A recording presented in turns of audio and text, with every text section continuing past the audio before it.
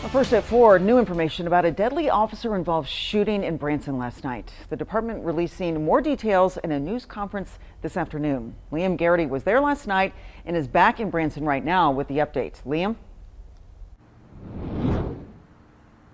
Randall Wesolek Jr. was shot and killed by police last night. I was just in a news conference here at the Branson Police Headquarters. I spoke with Branson Police Chief Eric Schmidt. He says officers told Wesolek to get out of his car. When he did, there was a struggle. Wesolek showed a gun and then his officers fired on him. Wesolek's sister told me he was head of security for a local company.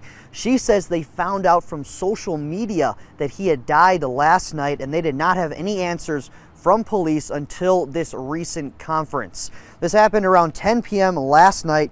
It was at Dalton's Express gas station on West 76 Country Boulevard. Chief Schmidt says the new flock cameras, which are license plate readers, he says the cameras were flagging Wesolek with those all week. Wesolek died from his injuries at that gas station.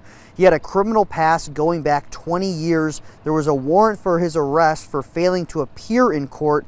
He also had a dog in the car with him. It was a gray and white pit bull, which police cannot find right now. His family says they are shocked. Constantly helping everybody out, you know. He knew he was going to probably go back to jail for his warrants that he had.